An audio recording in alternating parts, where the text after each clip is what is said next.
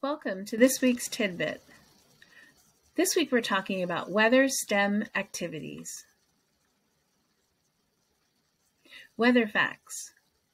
Some tornadoes can be faster than Formula One racing cars. Some frogs get noisier just before it rains. Water spouts, or rotating columns of air over water, can make sea creatures rain down from the sky. Worms wriggle up from underground when a flood is coming. A 2003 heat wave turned grapes into raisins before they were picked from the vine. Lightning often follows volcanic eruptions. Raindrops can be the size of a housefly and fall at more than 19 miles per hour. Cape Farewell in Greenland is the windiest place on the planet. Mild autumn weather often means bigger spiders in our homes. About 2,000 thunderstorms rain down on Earth every minute. Fall weather activities. Observing and journaling the weather is a great way to add some science to your daily routine. The following art ideas can be done with individual supplies for each child.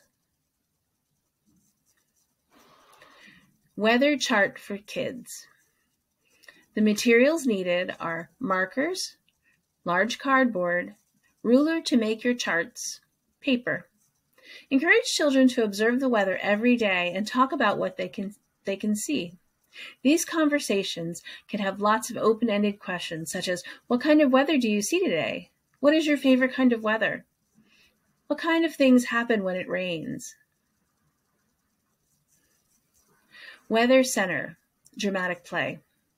Children can create a weather station in their classrooms.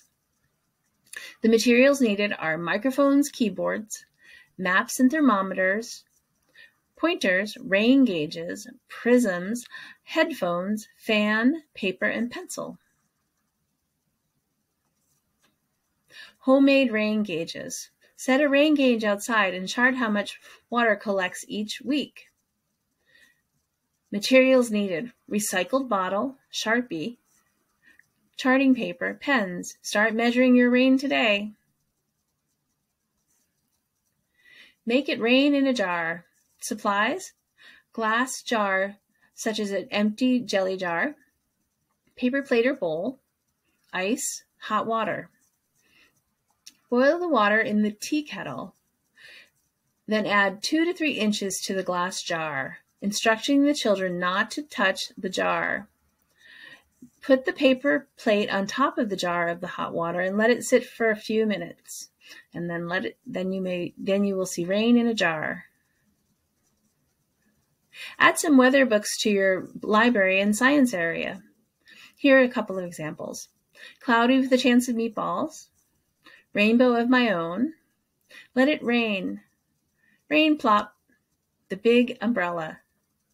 All those can be found at pocketofpreschool.com, Weather Books for Little Learners. A link to a printable version of this tidbit, complete with links, can be found in the video description below. Thanks for watching.